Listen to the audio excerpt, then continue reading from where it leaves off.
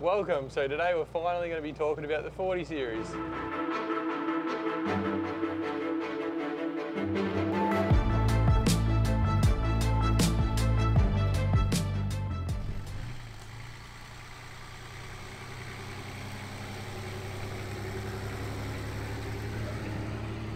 So it's a 1982 HJ47, so it's got the 2H non-turbo, just got extractors on it, and it's got 87,000 Ks, which I'm not too sure how true that is, but it's in pretty good condition.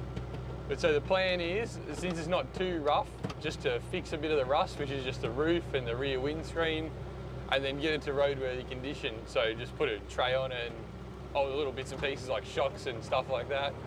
So once it's tidied up and back on the road, I'm not too sure what I'm going to do with it yet. Maybe sell it and move on, or get attached to it and end up rebuilding and stripping it down and doing all that stuff.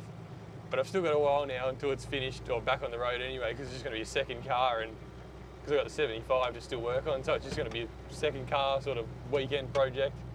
Because I only bought the 40 series because I've always wanted one, and so I thought I'd just get one, see if I like it or whatever, and then yeah, no plans locked in yet, just enjoy it, have fun with it. Since I haven't touched anything on this yet, I thought I'd do a quick video to show you what's going on, but there'll be plenty more in-depth videos coming up along the way showing all the more detailed stuff. So I'll see you then.